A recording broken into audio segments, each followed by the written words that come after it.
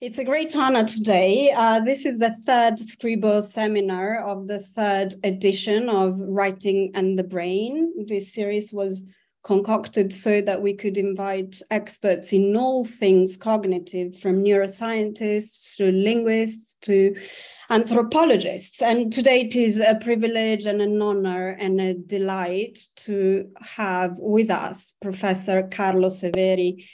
You know who he is. He doesn't need any introduction, but I would like to say briefly what he has been doing with his magnificent work and give you a little bit of his CV, of his curriculum. He is today director d'études at the École des Hautes Études en Sciences Sociales in Paris, but he's also been teaching in the UAV in Venice for the better part of 15 years. He is a member of the Laboratoire d'anthropologie sociale at the Collège de France. He was Getty Scholar at the Getty Institute in Los Angeles twice, in 1994 and in 2017. He was fellow of the Wissenschaftskolleg in Berlin at the beginning of the 80s, and visiting fellow at King's College, Cambridge in 2012 and 13. In 2018, so recently, he was a Robert Lehman visiting professor at the Center for Renaissance Studies in Florence, the Villa Tarti, affiliated with Harvard. You must know about his work, but among his many seminal books, we have La Memoria Rituale from 1993, Naven or the Other Self, 1998, which was written with Michael Hausman, and The Magnificent Chimera Principle, an anthropology of memory and imagination, which came out in 2015. And his latest book, Capturing Imagination, a proposal for an anthropology of thought, which came out in 2018. He is with us today to present his work on complex picture writings, chimeras, pictographs, and writings in the Native American arts of memory. Before I leave the floor to Professor Severi, let me remind you that we will meet in a week's time with Professor Enza Spinapolice, based at the University of Rome Sapienza, who will be with us to talk about science and modern behavior, facts and fiction, about early Homo sapiens and the Neanderthals. This really looks like a really exciting talk. It's going to be on Friday on Zoom, as always, 24th of June at 4:30 p.m. Thank you so much, everybody, for being here. And let me leave the floor to Professor Carlo Severi. Thank you so much, Professor, for being with us today. Over to you. Well, first of all, thank you for having me participating in this webinar, so prestigious. And well, I am an anthropologist, so I've been working essentially on what might be called non-Western material, which, and I have focused on the question of the relationship between oral and written tradition. And so yeah, I am talking today about essentially the logical nature of Native American picture writings and their relationship with so-called oral traditions and their way, so to speak, to record, to represent and record knowledge. But I would like also to submit a sort of general question that before entering details. In many, if not all, in this field, things are evolving fast. But in many history of writings, we are told that there is a sort of regular evolution which starts with writings relying upon heavily on iconic material. And then as we follow the historical evolution of these systems, we will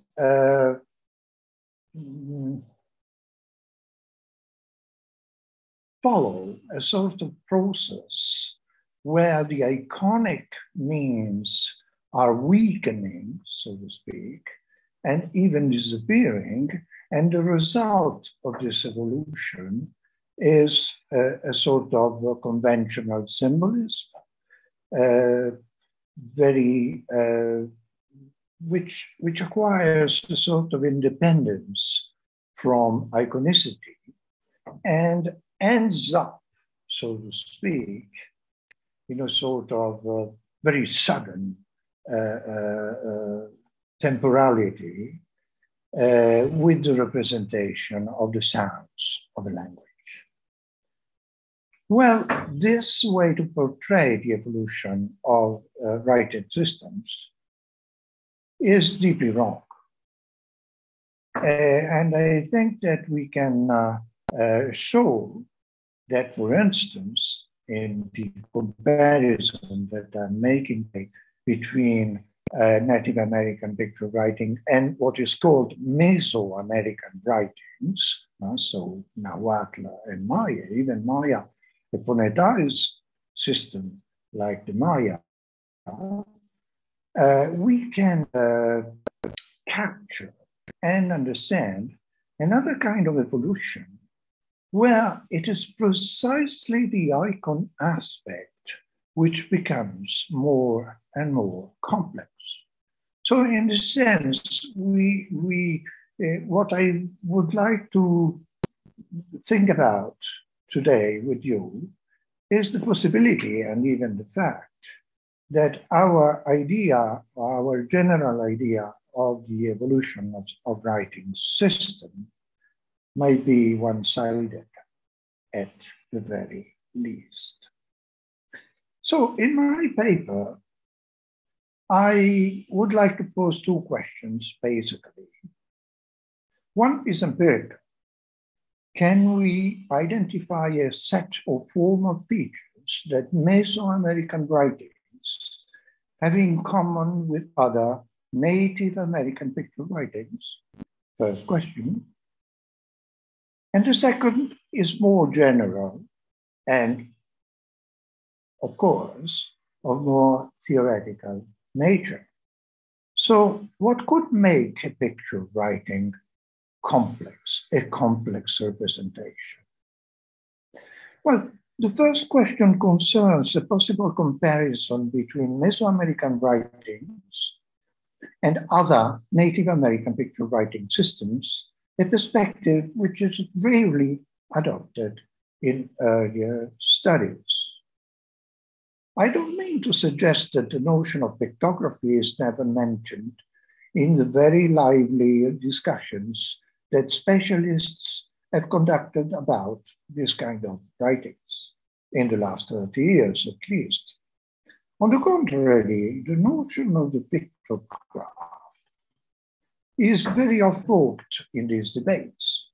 However, that notion everyone refers to is defined only in very abstract terms, usually extracted from typological definitions given in treatises about writing. Pictograph is the straw man, so to speak, is what one real writing should not be in some sense. Remarkably, real Amerindian picture writings coming from outside the Mesoamerican cultural world have almost never been compared with Mesoamerican writings. One may wonder why it has been so. Actually, for decades, scholars have posed an entirely different questions, and they were deeply concerned about this question. They wanted to know whether Mesoamerican writings were, in fact, comparable to real writing in some way. For an entire tradition of studies, dating at least from Gelber, the study of writing, the famous treatise of Gelber, Mesoamerican writings were considered pictographs in the weakest sense of the term. They were considered as being very far from linguistic science and thus unreadable, unreliable. More recently, starting maybe in the early 70s of last century, other scholars, among them Janssen, Elizabeth Boone, Alonso Caso, Leon Portilla, for good reasons, definitely decided to consider these drawings as full writings and started simply to read them with spectacular results. For one, as Boone frankly admitted, that decision, however, proved to have a number of less positive consequences. For one, as Elizabeth Boone has admitted, it blurred important distinction in the history of writing, in the general history of writing, thus making a comparison of Mesoamerican writings with other forms of writing rather difficult. The distinction is the paradigmatic one between the phonetic representation of sounds and the iconic or symbolic representation of things, which is a very old and foundational, so to speak, distinction in the field of the study of writing systems. But it also blurred, I would argue, any distinction between Mesoamerican and other Native American picture writings, thus insulating the Mesoamerican cultures from other Amerindian cultures. Even neighbors like the Hopi, for instance, were never considered as similar to Nahuatl stuff, for instance, which is surprising from an anthropological point of view, because there is, after all, a cultural zone which goes from the Arizona, New Mexico, till the center of Mexico. Well, the idea of putting Mesoamerica among literate societies for purposes of comparison also had another paradoxical consequence. It confirmed the traditional position between writing and non-writing and all the fallacies connected to it.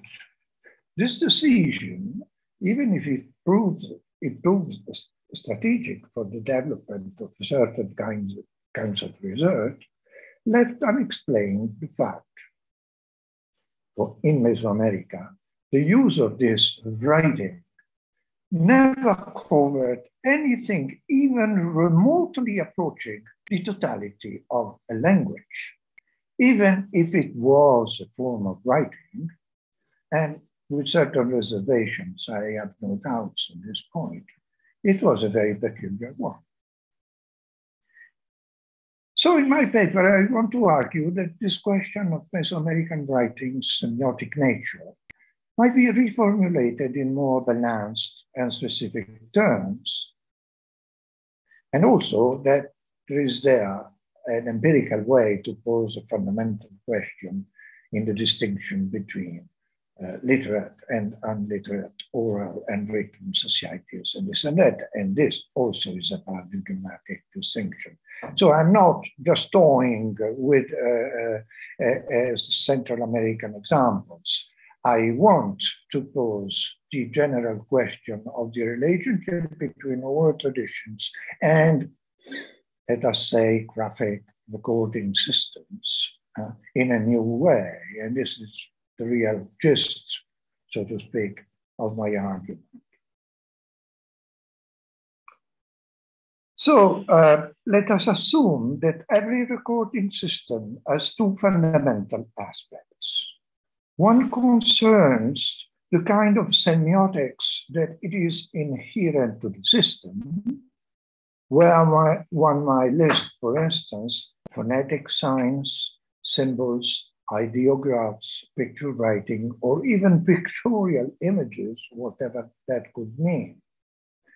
The other concerns the kind of information that the system is able to convey and effectively record. From this point of view, we may state that Mesoamerican writings, while possessing an inherent semiotics that associates them with many forms of writing, and even true, it is phonetic writing, still have an ability to record information that is typical of picture writing systems. You can write down with these graphic systems person names, toponyms, dates, number, and a few other things. Significantly, you have some problem in identifying transcription of actions or verbs or things like that. So that's an interesting feature after all. Thus, Mesoamerican writings do not easily fit on either side of the traditional opposition between the oral and the written, because they seem to combine ways of recording knowledge that belong to both. As we will see, they bear witness to a very rich pictographic system that progressively included, in my opinion, in different degrees, some crucial forms of phonetic writings. The second question I want to discuss is more general. It concerns the notion of complex picture writing. This notion might seem at first sight a contradiction in terms.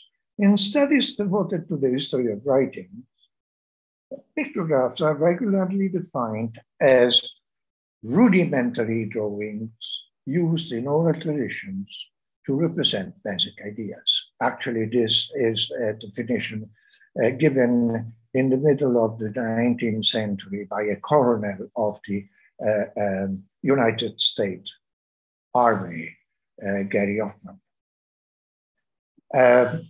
Professore, scusi, odio interromperla, ma temo che non si veda il giro delle slide, o forse dobbiamo rimanere... Arrivo. Ah, mi scusi, perdono. Non c'è problema, arrivo. They are seen, I am just giving some preliminary general remarks before following my PowerPoint. Fine. But it will come soon, at half a page. Many authors have defined picture writings even precisely as devoid of any possible evolution and thus of any kind of complexity. Gelb, in particular, has famously defined pictograms as dead end symbols, whose only possible evolution is to disappear as such and give way to the development of linguistic science based on the entirely different principle of the representation of sounds. I would like to show that the notion of complex picture writing is not only appropriate and useful in the study of Latin American recording systems, but also that the theoretical definition of it might help us in building a new general approach to the study of many recording systems used in traditions in kinds of tradition that have until now been wrongly called just oral. So the two questions I want to address are obviously related. So I will present my argument in two steps. First, I'll try to identify a common set of formal features through a comparison between Mesoamerican writings and Native American picture writings. Secondly, I'll try to describe the process that makes a pictogram complex, both in visual and cognitive terms. My conclusion will be that the definition of this kind of complexity may allow us to change not only our way of categorizing writing systems, but also our understanding of the role that images can play in cultural processes of representing and recording knowledge. So let me now get to my PowerPoint.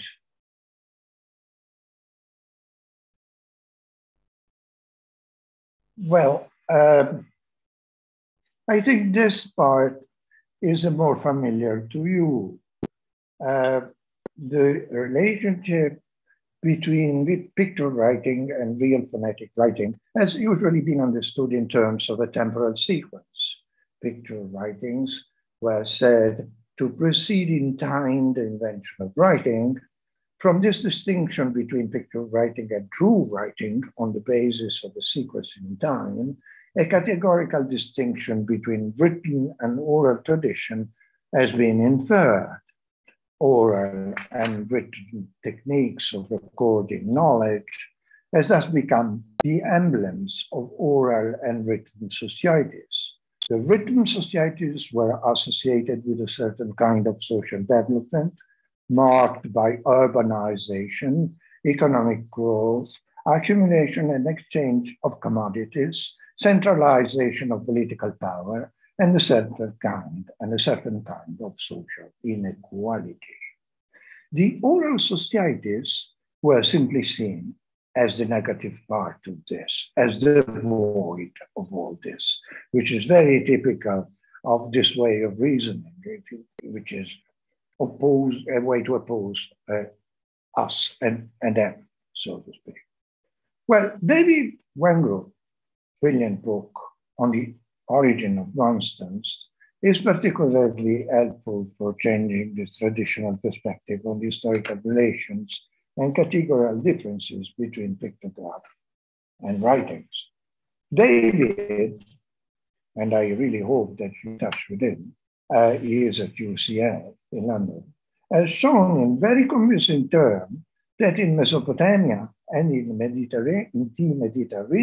Mediterranean region, the period of the birth of writing was also the moment in which certain kinds of complex pictographs in the forms of composite beings, far from disappearing quietly, actually emerge and increase in number. The invention of the cuneiform writing system in Mesopotamia coincides with the appearance of what he calls monsters, conventional graphic forms that have the unmistakable semiotic form and social function of pictographs. Wengrow's book is very rich and it has its own fascinating agenda, but there is at least one point in it that we should underline. Even in the paradigmatic case of Mesopotamia, phonetic writing did not rapidly replace the use of pictographs. Actually, the two recording systems coexisted for centuries. What this means is that while the existence of a temporal sequence leading from picture writing to true writings may or may not be confirmed in this or that empirical situation, it can no longer be used to convert a historical sequence into a typological classification of societies. Societies might be for long periods in history not entirely oral, nor entirely written. This point is obviously very relevant for Mesoamerican writings. From an historical point of view, it is clear that Mesoamerica is a good example of the hybrid situations Wengrow is talking about. As Jansen has rightly remarked, the two recording systems that prevailed in Central America, the pictographic and the hieroglyphic, coexisted for centuries. One might say, thus, that David's findings are confirmed, but what we know about Mesoamerican cultures, a situation where, it might be added, the social condition for the birth of writing systems were similar to those in Mesopotamia. As you know, in Central America, we have a constellation of towns. In these towns, we had accumulation of goods. We have a very sustained exchange of merchandises, and we have a social hierarchy, very detailed and clear. So instead of pure written traditions that we can oppose to pure pictography and the dominating oral transmission of knowledge, we find a great number of hybrid cases. Furthermore, the Mesoamerican situation has another feature that contradicts the traditional vision. In Central America, writing, including in its semi-graphic form, which is only partially able to represent its influence to the totality of the languages spoken in the region. As is now well established, all Mesoamerican writings, whether they fully represent sounds, as in the Maya writing system, or they incidentally interfere, as a colleague has said, with language, as in the Nahuatl and Mixtec cultures, directly record only place or personal names, calendars, and numbers. This is in no way means that these forms of writing are less powerful than others. It means that the process of reading them, a technical feature, involves the decipherment of a great amount of implicit knowledge, which is a typical feature of Native American picture writing systems. Precisely those picture writings that were never compared, and with this expulsion, so to speak, of the non-written, so to speak, societies from the field. So this is typical of Native American picture writing systems. So I will argue in what follows that to comprehend the logic of both Native American picture writing and Mesoamerican writings requires a comparative anthropology of Native American recording systems. Rather than trying to determine whether Native American techniques of memory are true scripts or mere mnemonics, we should explore the formal aspects they have in common. So this is my, so to speak, the argument of a life of work, so to speak.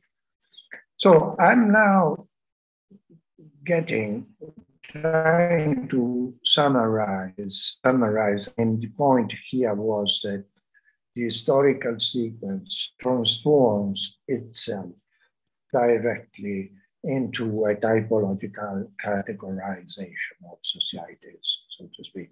And we have no right to do that. Now, reality is too complex, in short, to give you the gist of the argument. But now comes the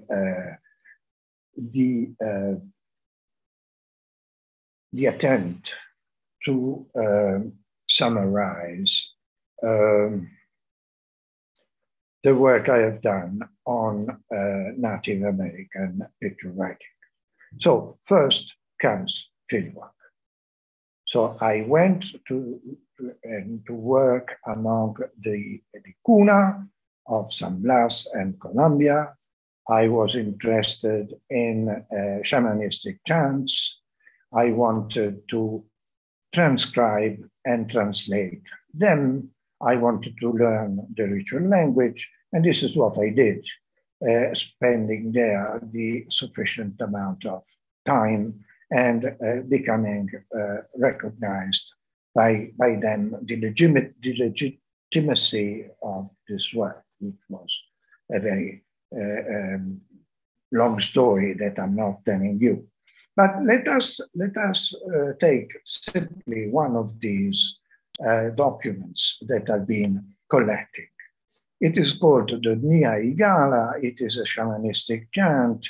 It is devoted to the therapy of what the Kuna call today locura, which is a sort of disorder, mental disorder, or a wide range of mental disorders associated with violence that I'm not getting into today. The important thing for us is that I've been able, maybe for the first time in literature, to work on extended documents of picture writing.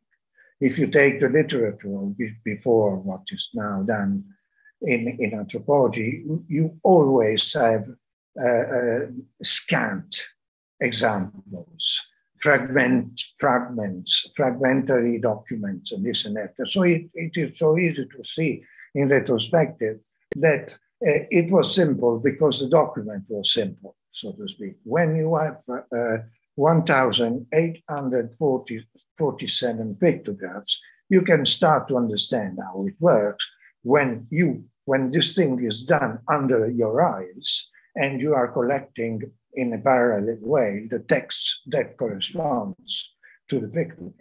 So in this sense, the Kuna tradition in the 70s of last century was a very alive tradition and practice. So I have been able to study it in a sort of new way. So this is, I have 56 sheets, like painted or drawn sheets, in this that resembles to that. And they are to be read from there's an order from the right downward right first pictograph in a sort of Bustophredic way. And each image corresponds to a formula, to an oral formula which is committed to memory. As you see, it can these pictographs can become more and more complicated, and there is at first sight like this, you can sense that there is some repetition here, and what we can now show is that the relationship to a text never is lousy and irregular, as my friend Jack Goody unfortunately wrote in his book on the intermediary position between the image and the script. We have been talking endlessly about these things, so I still hold Jack's work in great esteem. So you can see now that this kind of document, the Nia Igala, with 1,800 pictographs, led me to try to understand how the relationship between what is spoken out, so to speak, and what is given to the drawing, so to speak, might be established. So let us have then an example. Far away, one's canoe rises, another village appeared. The village of the monkeys appeared. The village shows monkeys. Far away, there was the sun canoes rises. Further still, another village appeared. The village of the snakes appeared. The village that goes up like a thread appears. The village that goes up like a thread reveals itself. So we are traveling in another world, which is beyond the light of the sun. Everything is invisible because it blinds you, not because it is somber or dark. And we are looking for something, some soul, if you want, that is lacking from the body of the ill person. And we are visiting 16 villages where this soul might be kept. Mm-hmm. So this is an example of 2 villages. And let us look at the transcription in picture writings of this passage. I'm speaking of the inferior part of this image.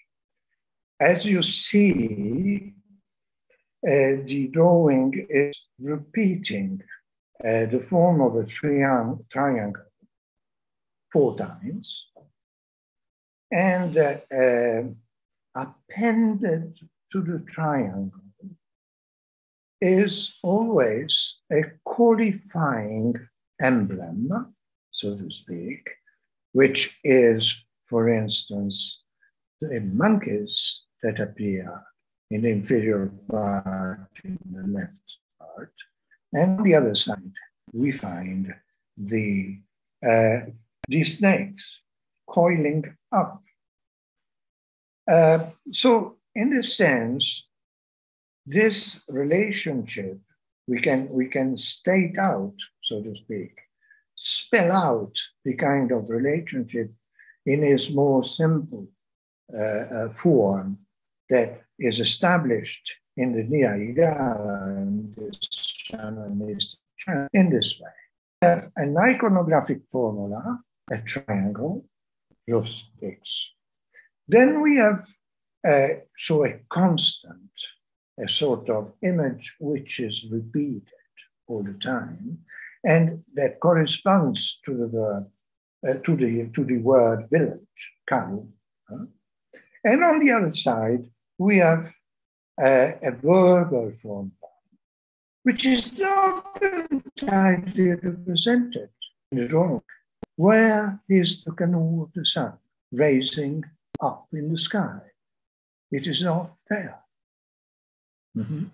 So where the canoes raising up in the sky is obviously a cosmological or cosmologically oriented definition, which is the east, of course, where the canoes appears. So I have to look to the east. And then, of course, there is this idea that the sun is taking up its own canoes to cross the sky every day from the east to the west. I am telling you a secret. The sun is a jaguar. Mm-hmm. So, and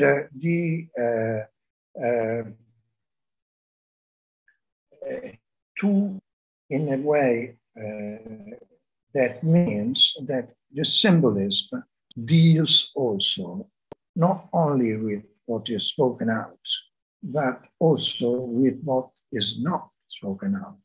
For instance, when you see the 2 lines that connect the 2 triangles, you see a sun there, but not a canoe. So, in a way, we are using 2 parallel symbolisms. One is the verbal formula, which is in a great part committed to rote memory, so to speak. And on another side, we have a graphic formula, the triangle, which is, as always, the same meaning.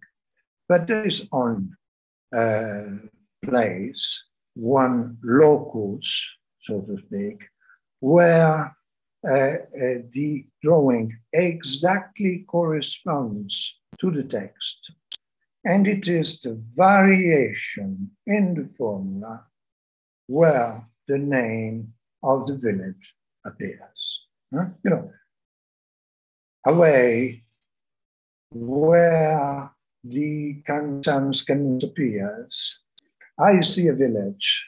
The village of the monkeys appears. The name of his village appears. And when I repeat the formula, I say, where the Sans Canoes phrases, another village further away appears, and it is the village of the, which is the village of the snakes. So you see that I am repeating the same formula, and I have 16 times the same formula committed to memory. But at the same time, what is the most difficult part, so to speak, to give to my memory is represented both in the verbal formula and in the picture writing. You see that idea, something which is fundamentally different from our idea of writing, which is to say that I am not to look in the drawing to find what is represented in the linguistic part.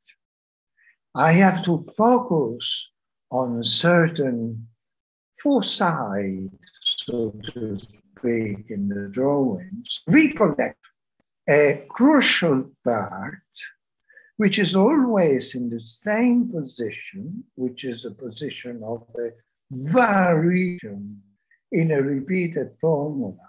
And there, the two codes meet, so to speak. So in this sense, the result is that I have information in the verbal formula, which is not represented in the drawing, and information which is in the drawing, which is not represented in the text. But at the same time, this is far from being a lousy, irregular, strange, and arbitrary way to connect two kinds of memory, the memory of image and the memory of words. So I'm here working, constructing, building an spectacular implicit knowledge, which is both given to two different codes in this sense. But at the same time, I can tell you that my version of the Niagara is, for this part, is at the phoneme dimension exactly the same that the one which was collected in the 50s by two Swedish scholars. And I was there for this level of work in the early 80s and in another village. So I think that I can prove that we are not here using drawing in a sort of irregular way. There is more. This drawing, this implicit knowledge, is also based on a mental organization of space. Here I have to work. First comes the monkeys, and then come the snakes. So in this sense, I have a mentally oriented space, a parallelistic structure of the oral material, and a drawing which is organized implicitly by that parallelistic structure. So I am here completely avoiding the representation of sounds of the language, but I am transcribing the structure of a discourse. So this is the visual transcription of a parallelistic text. And this is a condition. If I don't have a parallelistic text, I cannot draw any verbal material. So when we find, for instance, in the history of writings, the topos of this unlucky love letter of a Native American, and we are shown that it is inconsistent, that it is impossible, that it is arbitrary, and this and that. This is a way to look in a blind way to a blinded material, so to speak. So I think that we can show that we are not facing that kind of symbolism. So what I've done after that, I've been trying to generalize my Kuna model. So I turned to the Plains Indians. You know probably, certainly, that the Plains Indians had, which goes from the Great Lakes, Chicago, near Chicago, to the Hopi, to the desert of Arizona. They had roughly, if I remember well, more than 24 different and mutually non-understanding languages, but one picture written system, one system of picture writing.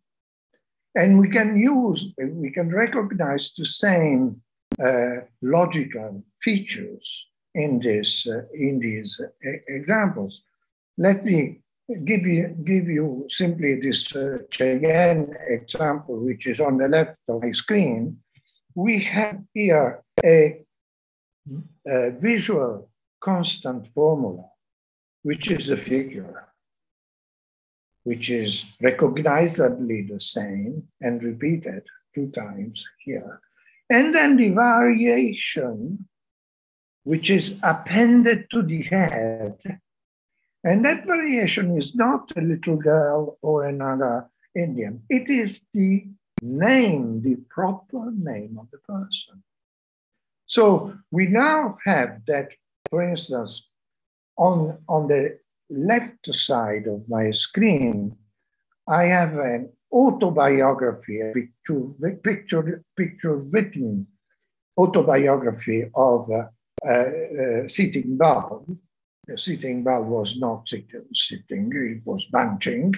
And I have here a mentally oriented space where on the right I have the subject of matter, so to speak, of the system. On the left, I have the enemy, and appended to the head of the person, I have his proper name. You remember the village of the monkeys, the village of the snakes.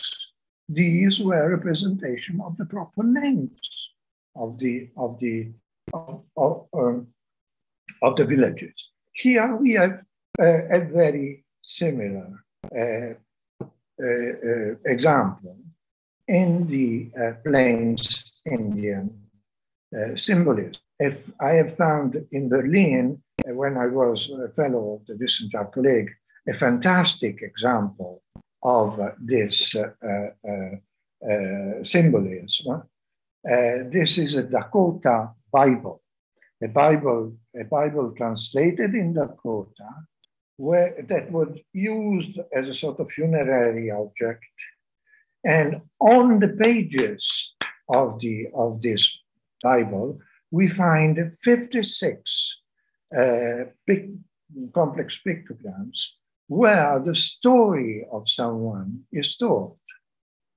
And I've been able to identify the author of this autobiography, this is an example of the way it is done.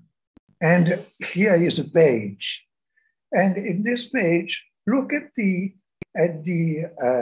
horse and the cavalier on the left side. You will see that this horse and cavalier will be our triangle. So be our visual constants.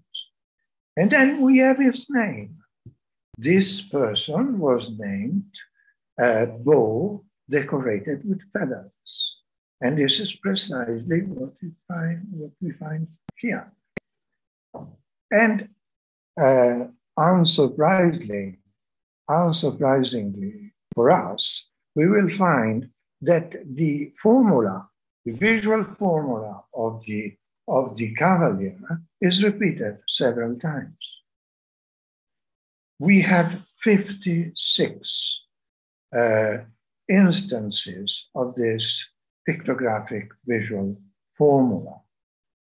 And we see that sometimes this formula is decorated by, commented by the variations that appears appended to the head of the remarkably anonymous guy, so to speak. And so we see that in a certain way, we can understand in the cuna, from a cuna perspective, so to speak, this kind of symbolism, because we have verbal formulas and variations. So we don't have the text, unfortunately. But we know that that was a genre of the oral traditions among the, here we are among the Dakota. So, for instance, we can have, for instance, an instance like this. Let us see A, B, C, and E. And let us try to read it. Not following the reading rules, but the picture writings rules. So we have some A is some rays, some force are appearing. And then we have a cavalier appearing. He is with another mane, which is decorated in several ways. So look at the tail, look at the head.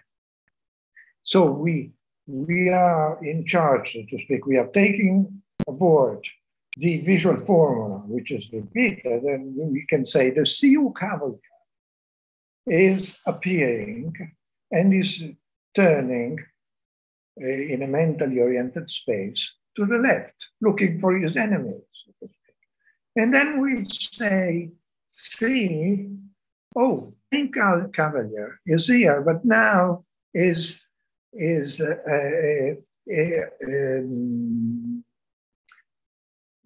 stick is decorated by feathers. And now he's coming, and appended to his head are cosmic rays. You know, so we can say, we now can name this person. He is the cosmic rays warrior.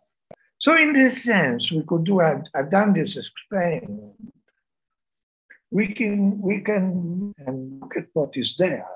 A few rays of light indicating spiritual events appears, announcing the appearance of the image of a cavalier.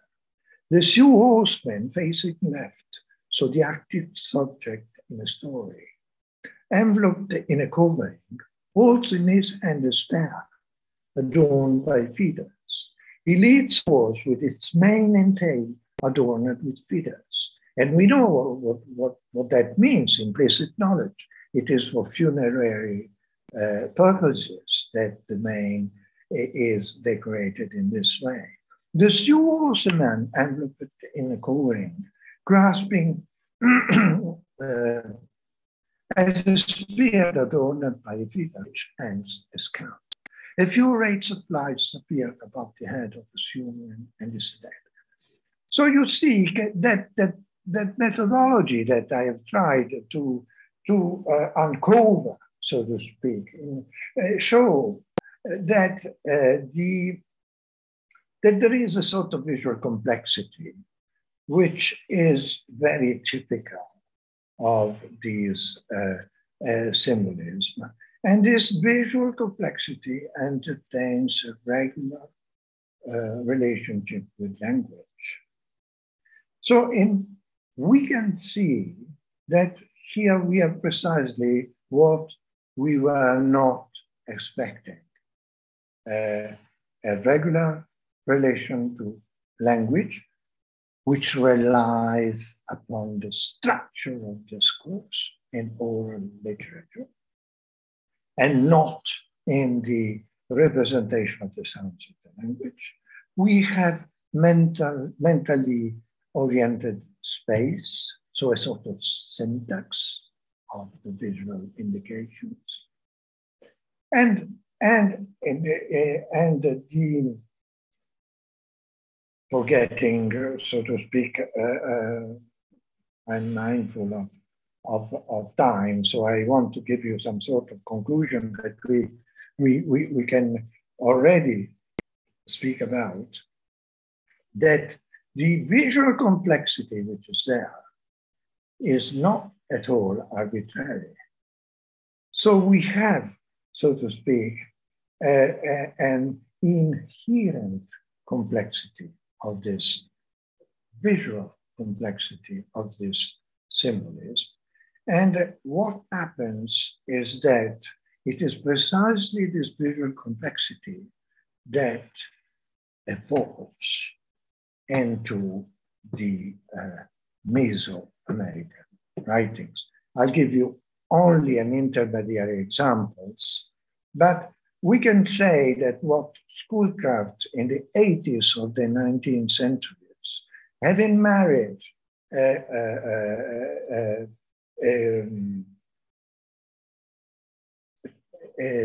Osage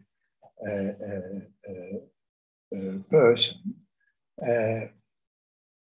so having witnessed the real use of this picture writing, he wrote in a text of 1848 or something like this, I give you the date if you want, the Indians have drawings transcribing key words appearing in stanzas they commit to memory.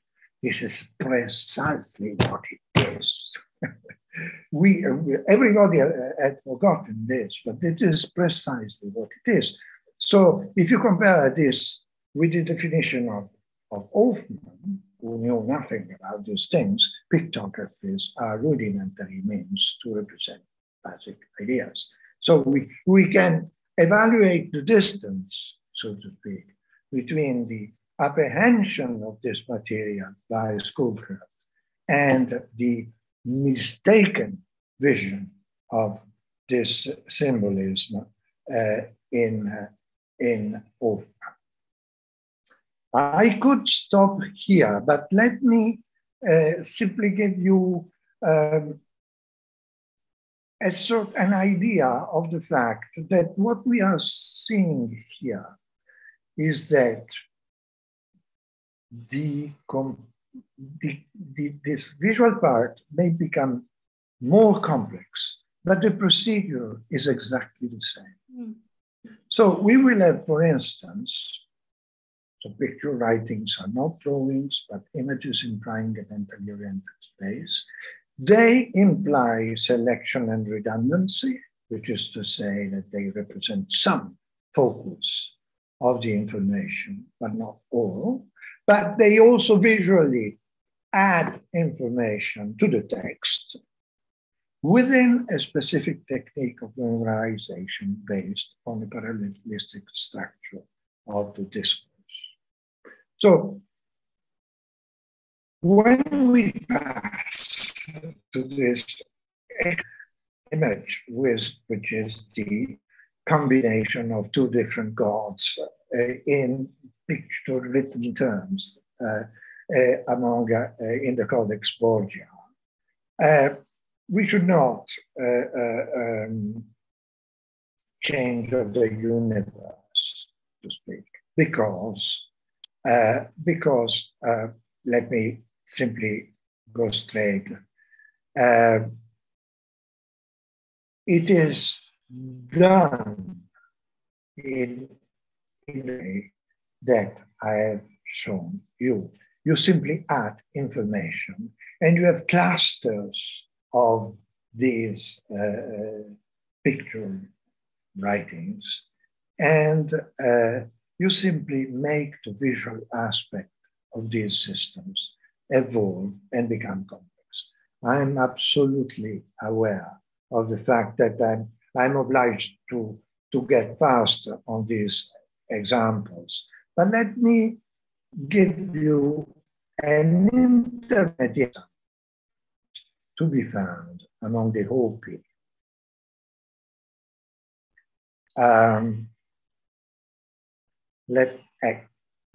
Here we take just one example.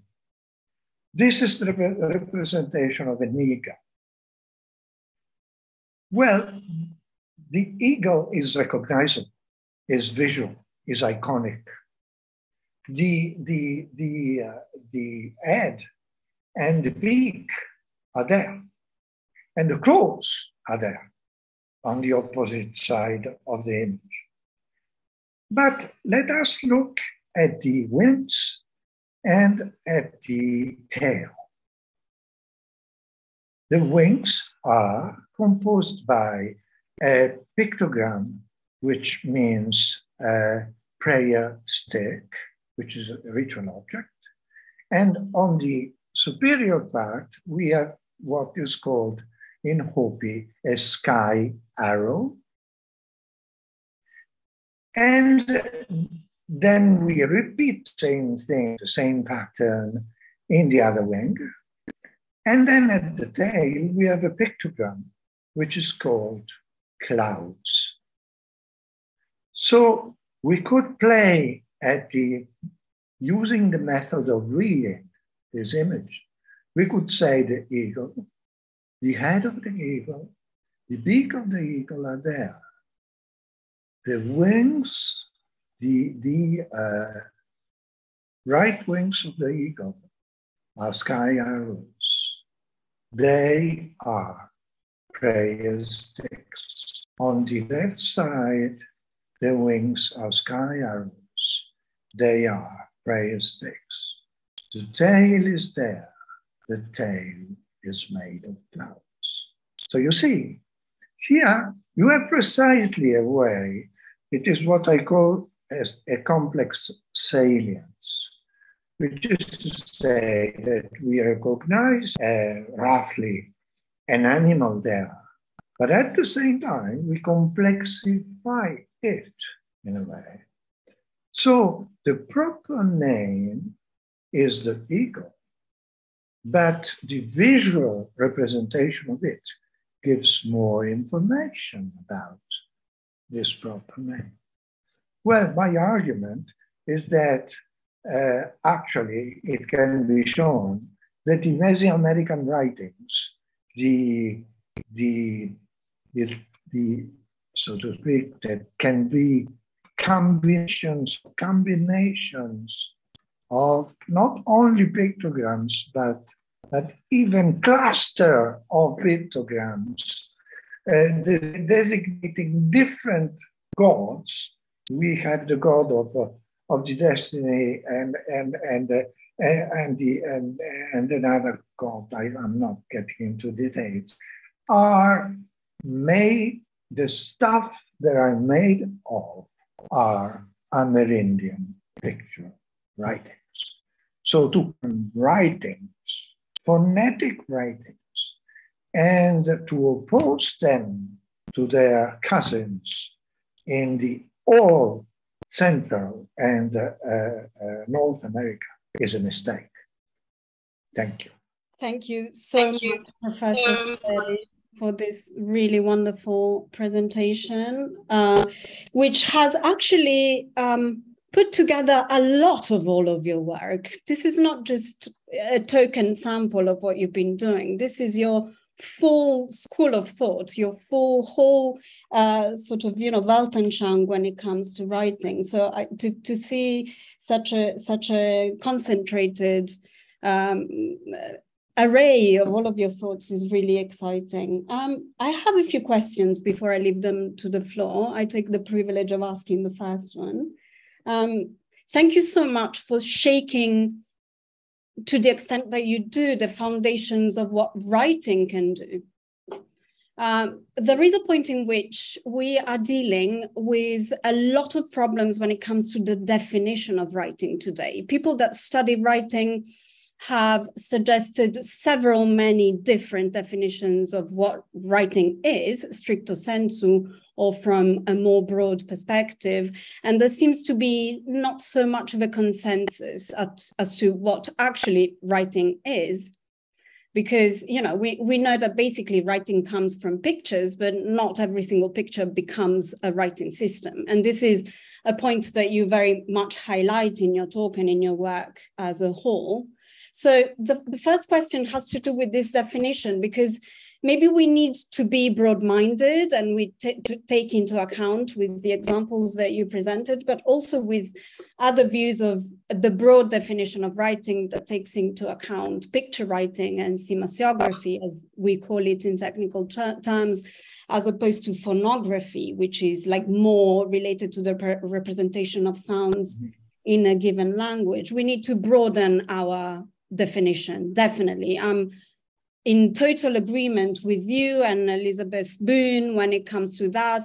And it is quite uncanny that scholars that have been working on Mesoamerica have had the broadest and the more open outlook when it comes to the definition of writing that takes picture writing into account. But we need some boundaries. We need to ask some questions as to what writing is.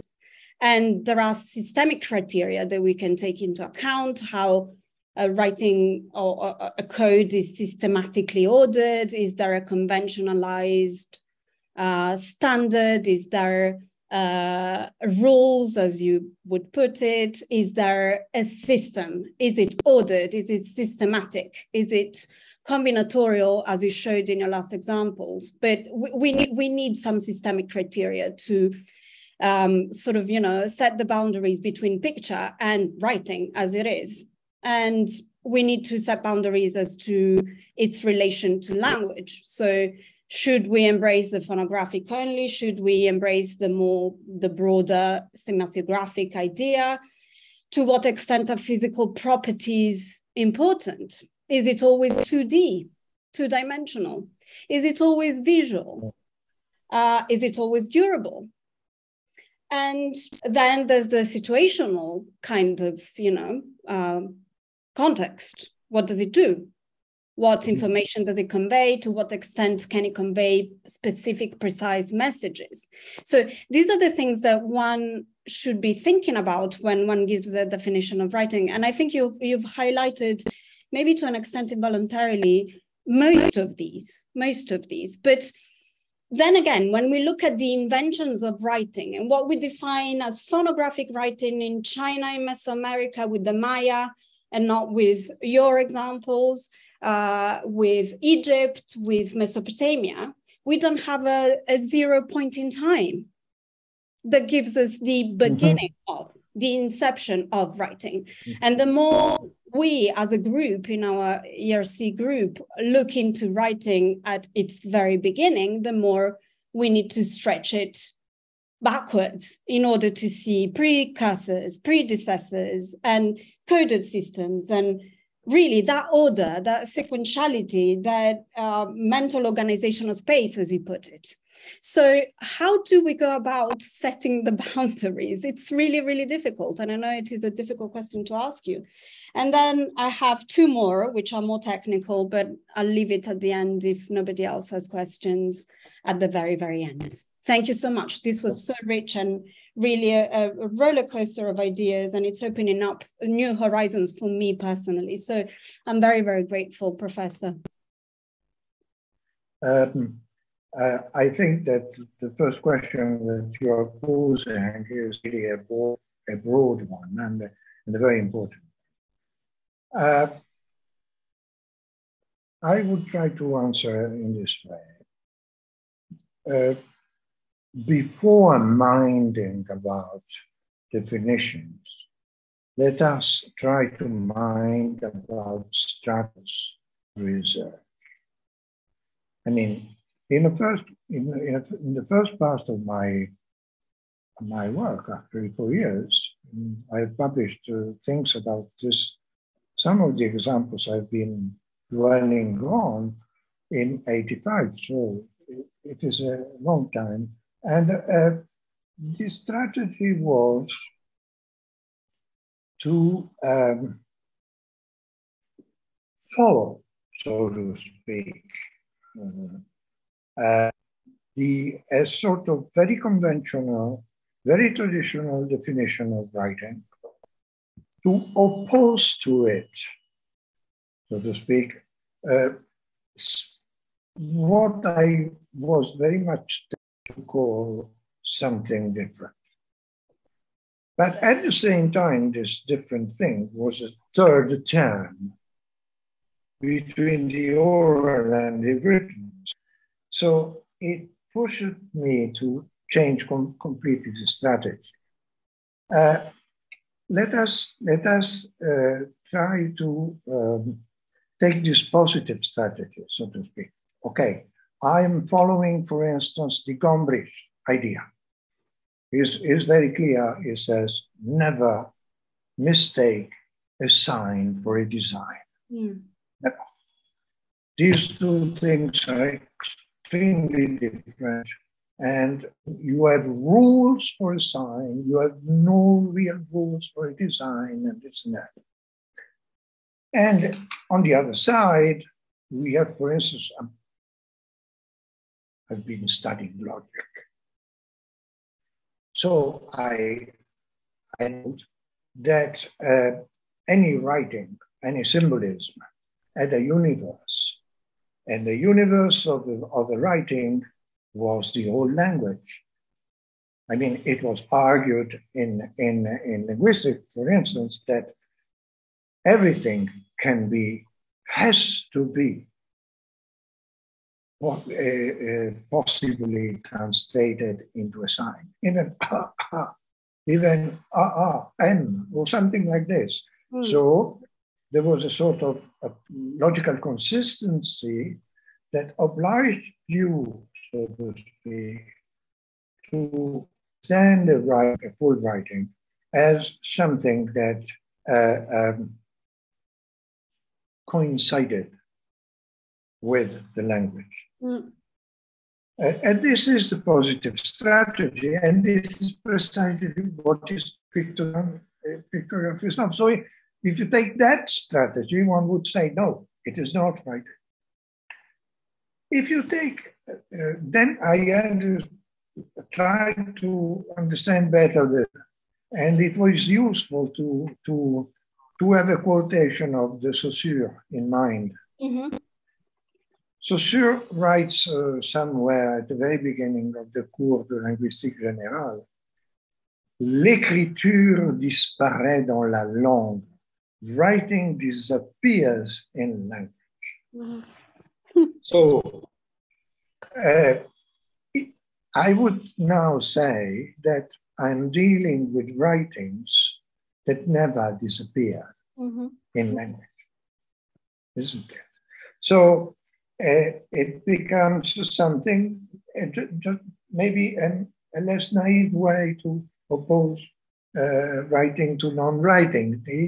This is a writing with a relationship to language, and it is that there is a part that is not disappearing into the language. But at the same time, it is, so to speak, embedded in the representation of language. In this sense, this is the way, because there was something that opposed to something that was claimed by a student of mine, Pierre Deléage, who claimed writing not necessarily as to represent a language. He claims that there are things like écriture attachée. Yeah, well. But in this sense, then any kind of image becomes some sort of writing. So the trap is twofold, so to speak.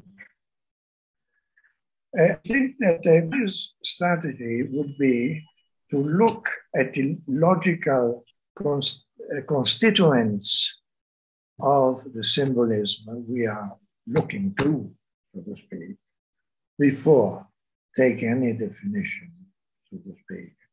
And then try to understand my deep conviction. Now, I'm convinced that the Native Americans invented an intermediary term between image and sign that simply we never dreamed of. And so let us so to speak, keep at a certain distance the definitions and try to first evaluate the inherent of term of symbolism that include both icons that we could not call really drawings and signs that we could not really resist our classifications, so to speak. So I am a sort of constructive, a sort of contradictory notion, a position which would be described with a sort of constructive perplexity or something like this, where the thing to be saved is the fact that cultural differences can be either thematic, which is to say, corresponding to our fundamental categories, our music, their music, our art and their art. But I'm sorry, I mean, what is a shamanistic chant? The shamanistic chant is images and words. Is this poetry? Is this painting? It is neither, actually, or both. So we should keep in mind that cultural variation can be systematic, which is that it strikes, it affects relationships between moods of or ways of expressing thought. So in this sense, I am trying to generalize, not to leave things as they are, but probably these doubts about the strategies we should take to approach the field of writings mean or might lead us to a better understanding of the sorts of cultural differences that we can think of. So in a way, my constructive perplexity leads somewhere. You've strengthened my conviction that writing should not be approached by linguists or archaeologists only. It takes a village to understand it, really. There's a question from Pia. I have plenty more, Professor, but I leave them at the end. I don't want to abuse my privilege. Well, thank you. I'll just be very quick. And I've seen there's a question in the chat as well. So maybe Silvia, you have a better voice than me today, so you might want to read it out. I'll just ask mine very quickly. So first of all, thank you so very much for your presentation, which was exactly what we were looking for. I am an outsider, so I don't work on scripts. I don't work on this material. So I'm starting to learn. And I'm interested in one aspect. So the process of conventionalization of forms that was, well, you discuss it in your book when you review Warburg studies and Stolpe studies, and they called it heraldic structure, if I'm not mistaken. So from a prototype, which is naturalistic, then we proceed more and more towards the stylized form, which we can still understand. And I was very impressed when I looked at one of the pictures of your book, and the same happened to me today when I was listening to your presentation and watching the pictures. I can recognize the essential features of these pictures to a certain extent, even without knowing anything about the context. So obviously, there is a lot that context puts in, and you showed us that. But there is some extent to which we can all access the essential features of these images. So I'm interested in knowing what happens from a cognitive viewpoint in this process of stylization of images into forms. Thank you.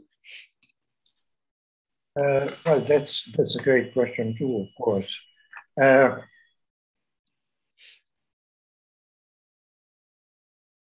I've been exploring that question, so to speak, with Vittorio Gallese on one side and with Stan Dehan on the other. And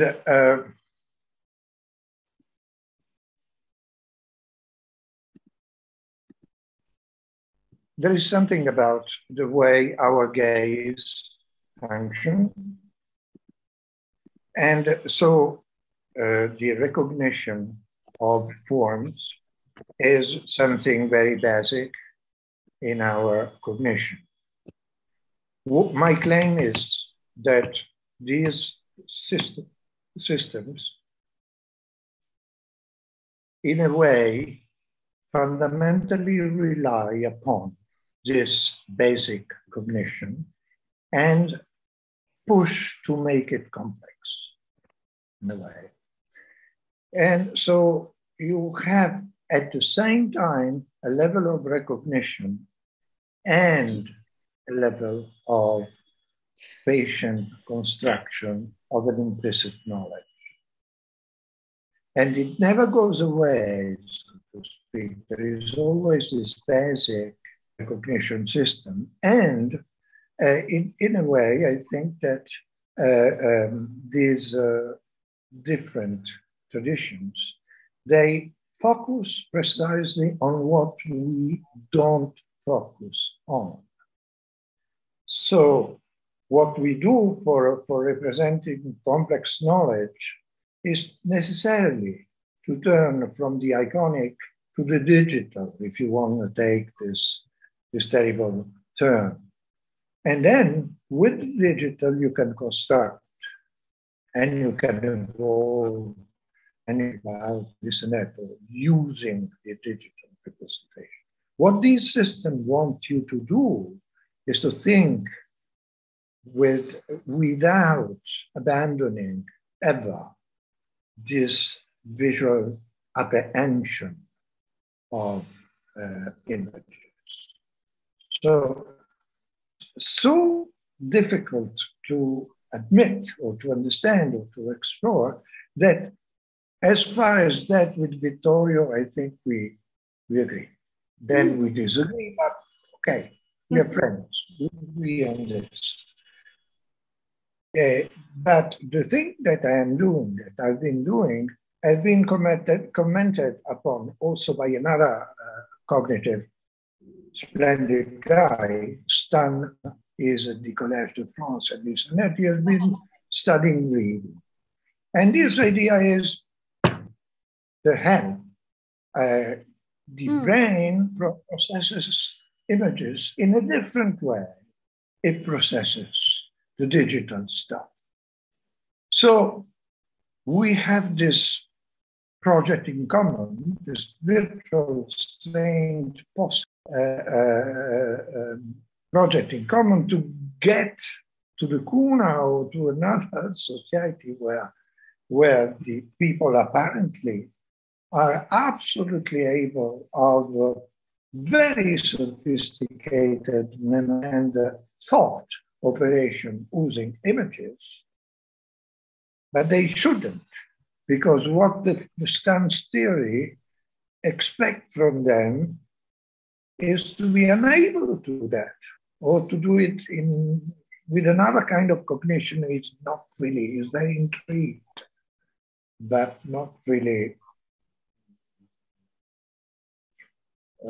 confident in it. So the question again is open. This discrimination between conventionalized image and the digital sign is very much a field we should explore, because it is not only of things that we don't know about, but also of our own prejudices. Mm-hmm. And it is a reason to conduct further research, I would say. Very interesting. There's a question in the chat, Professor. Do you think that the huge leap between iconographical understanding and phonetic representation in the evolution of sapiens could be responsible for divergent neurostructure, i.e., is it immanently monumental? And this question is from Ayn Sweeney. Well, first of all, to ask me, first thing I have to say is that I'm not sure I know really something about. But let us take the question in its general terms.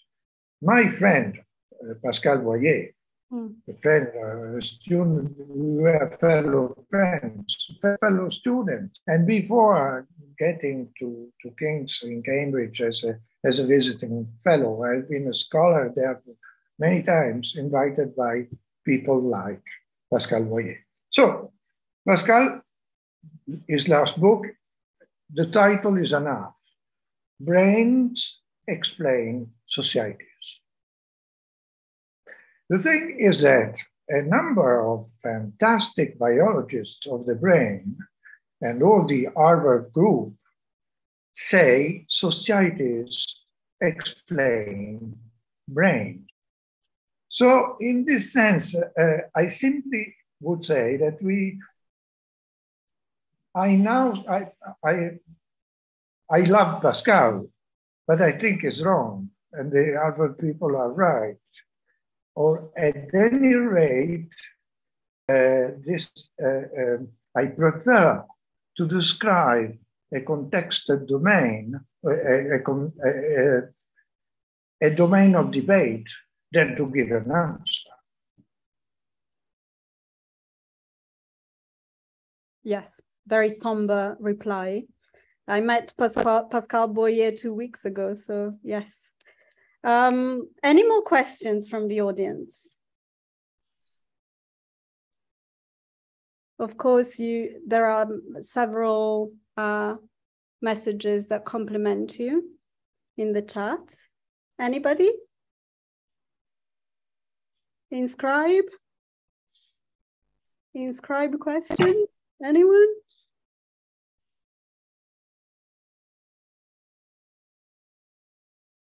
Well, as they think, I might as well ask my own questions.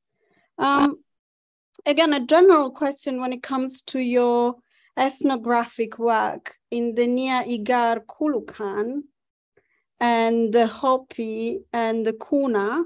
I wanted to ask you, to what extent is this implicit knowledge required?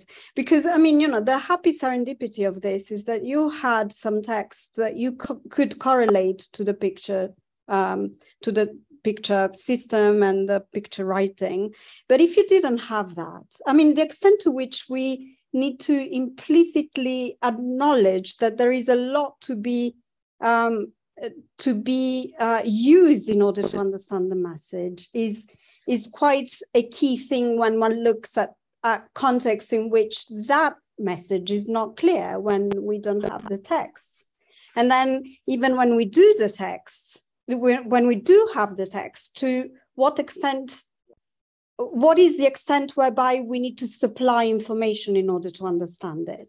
Of course, it varies, but I'm thinking, for instance, of about the Naxi evidence in southern China. There is a lot of context that needs to be supplied into the written or the picture information, in order to get even the gist of what the information and the message wants to say. And my question was more pointed in relationship to your work, your ethnographic work.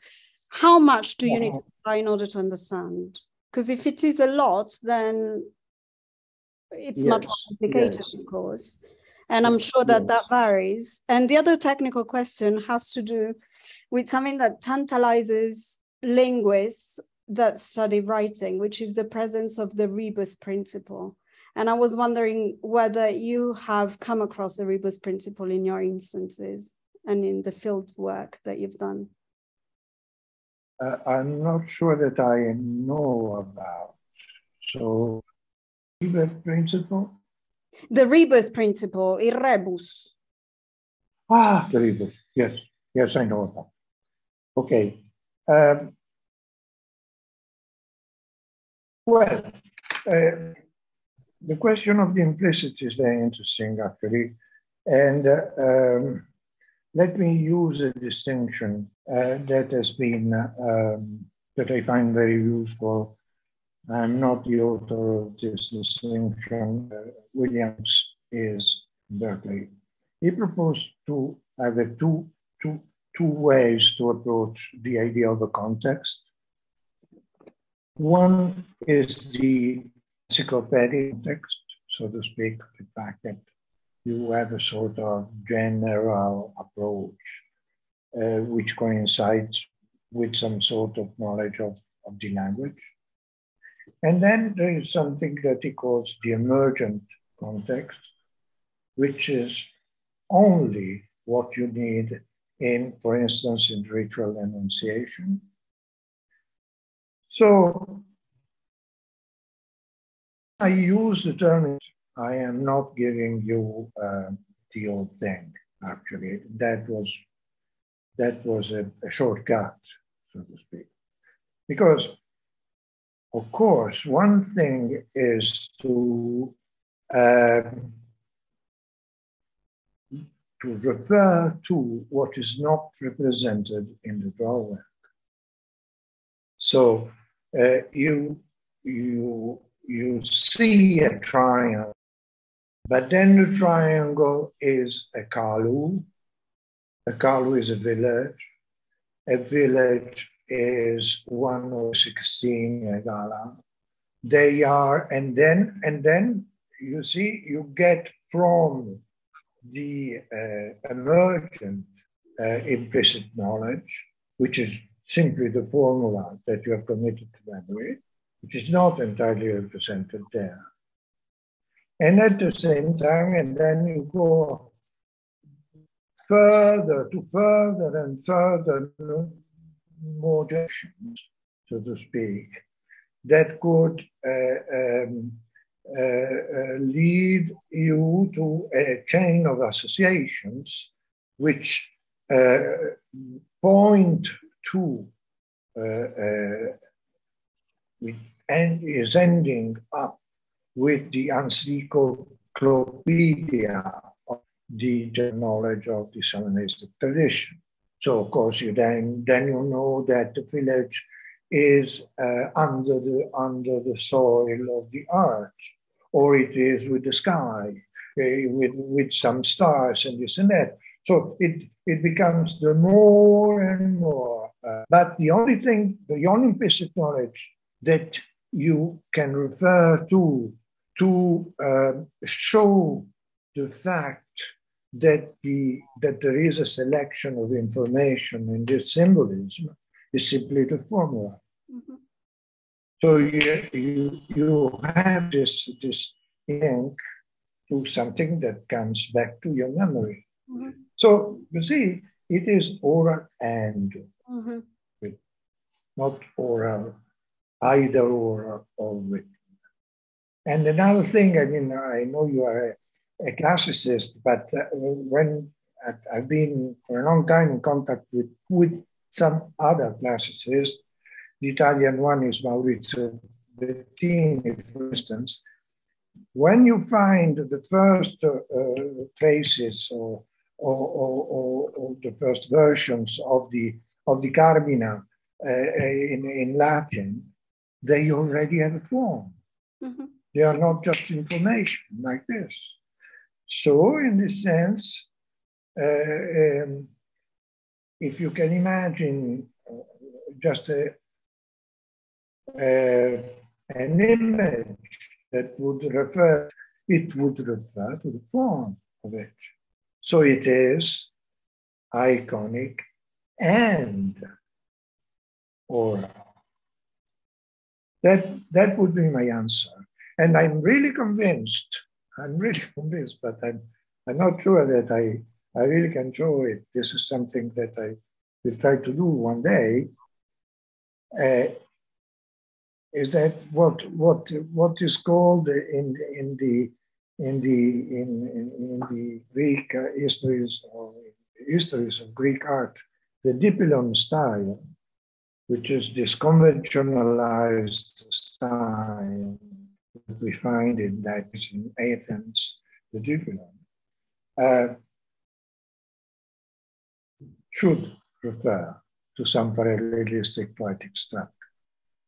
Because I mean, it really looks like, but here I'm advancing in a difficult field. But no, you're preaching to the converted here, because I've been long convinced that there is a system to the folly as far back as the Paleolithic times, that we can see sequences, we can see order, we can see all the ingredients of that mental representation of space, which is tantamount to picture writing. But this is another story. So you really are preaching to the converted. I mean, I think it's recent picture writing when it comes to the Dipylon vase, to be honest. It is my turn to declare an interest in this kind of research. I really would love to read anything that you have thought about these things, because I really think that... I shouldn't say this in front of an audience, but I can send you my latest book. Enough about me. Enough about me. Any more questions? Fully understood.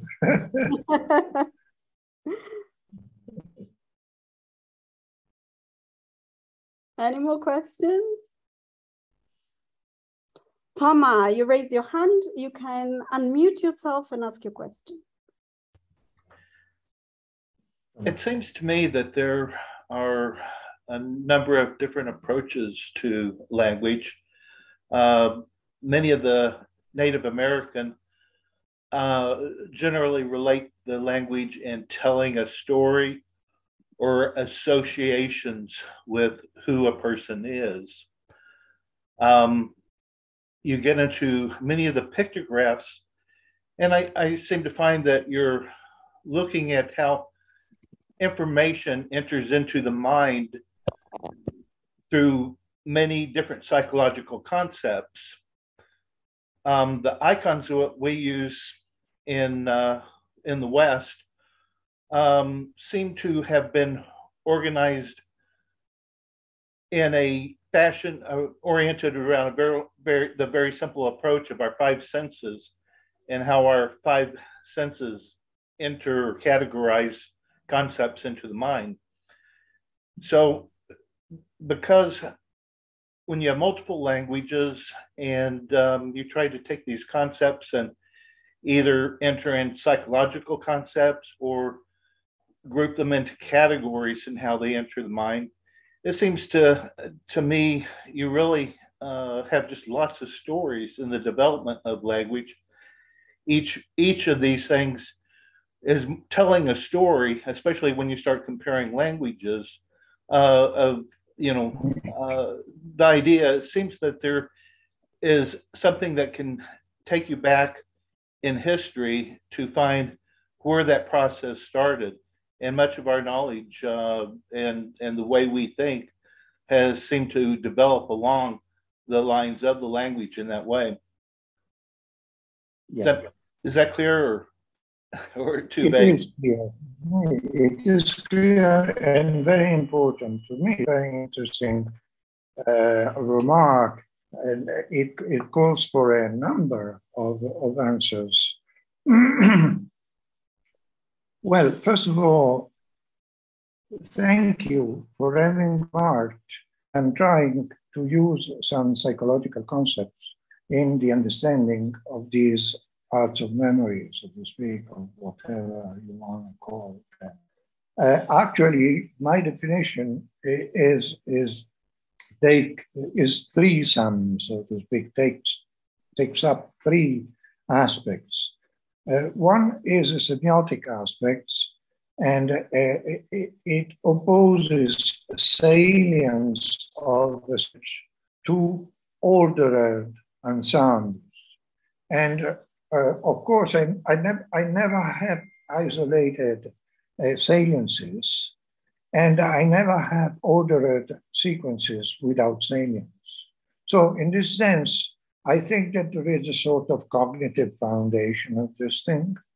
And I am not superimposing it. The more I work on these techniques, and I've been working now, I find different combination of this, of salience order, but it, so to speak, the procedure is the same, but the complexity is different.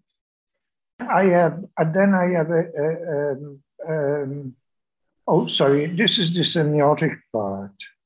The psychologic part, semiotic and psychological, so to speak, is, of course, salience is for recalling, retrieval, and order is for encoding memory. So beyond the thing of salient and there is more basic stuff, so to speak. And this is encoding and retrieval, obeying to different. Then there is a logic, what I found useful also, for instance, for defining the notion of what to do with the definition of writing, is that typically in phonetic writing, the power and the expressivity of a language, which is the possibility of telling few things about an enormous amount of objects, this power, expressivity, to say an enormous amount of, power is the possibility to predicate a few number of things about a great number of subjects. Expressivity is the possibility to have an enormous amount of predicates on several few subjects, so to speak. It is typical of writing, of phonetic writing, that this equilibrium, logic equilibrium, which is typical of human language, stays the same. My systems are very expressive and extremely fused in power. So you see what I'm trying to, it is also a way to respond to Silvia Ferrara. There are other ways to go in this direction of understanding or on evaluating the logic, the way to situate in a general logic, so to speak, the systems I am writing about it. Then there is the question of the story. I think you're right, of course. The story is one of the paradigmatic way to organize knowledge. But the history of the memory, of the psychology of memory is full of examples of exploring stories. But in these stories, there is always a sort of iconic presence. And in general, I've been devoting myself to the iconic organization of mnemonic images. So this is just a choice. And one day I will have to work on histories, on stories. I'm sure if I'm young enough, I'll try. But there is also the fact that the image of that is very important in the tradition I have been working on. For instance, you see, and I think you're right in these shamanistic chants stories, but actually parallelism is also a way to tell a story, but it is something that goes against the flowing of narrative functions, so to speak, to the point that one of the embarrassing things that we have discovered in anthropology, and in the 70s it was understood as a sort of incidental feature, and it is not. These texts are not to be understood by people.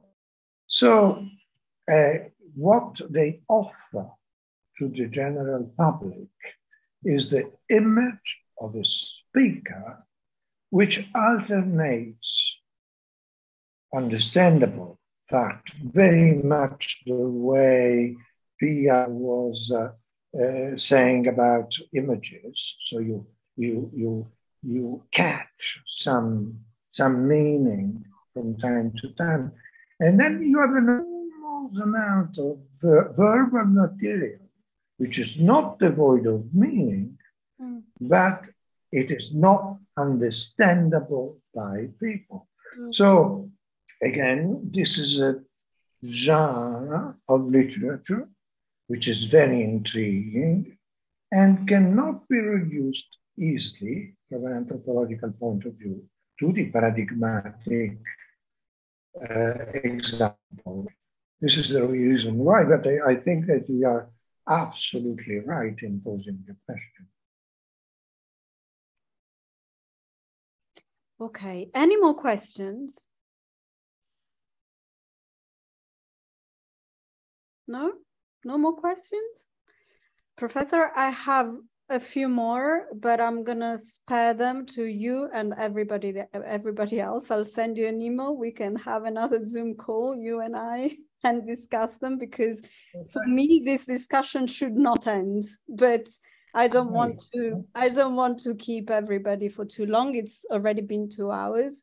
But it was wonderful. It was really, really wonderful and very rich. And I think you really have contributed to shaking foundations. And it's much needed for us linguists and classicists and archaeologists. We really need to look at the dichotomy between oral and written tradition with different glasses, different lenses that break up that dichotomy as much as possible.